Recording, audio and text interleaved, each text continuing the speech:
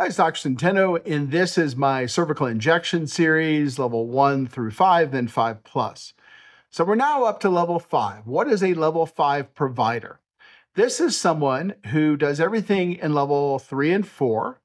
So they're using serum fluoroscopy with contrast.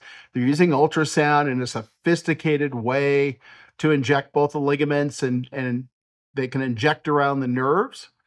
And they also have some experience with injecting the upper cervical spine. So that would be C0, C1, and C1, 2.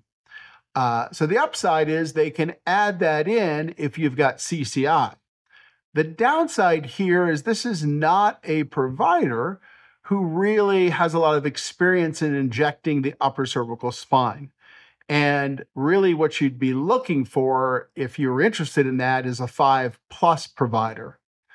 So we'll get into 5 plus, but these providers can theoretically do the upper cervical spine. They may do it anywhere from half a dozen to a dozen times a year, so they understand it.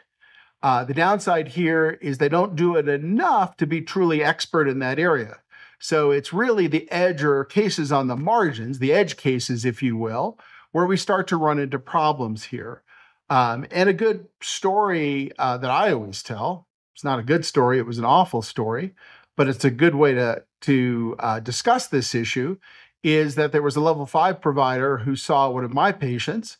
The guy did know how to do an upper cervical injection. This was a difficult patient, hard to position. Next thing you know, the needle ended up in this patient's brainstem. She got a brainstem injury. So again, level 5 provider gives you that upper cervical spine. Downside is not quite a 5 plus. Thanks so much for watching. Have a great day. Hey, get this out to more patients by like, comment, share, subscribe. Thanks so much.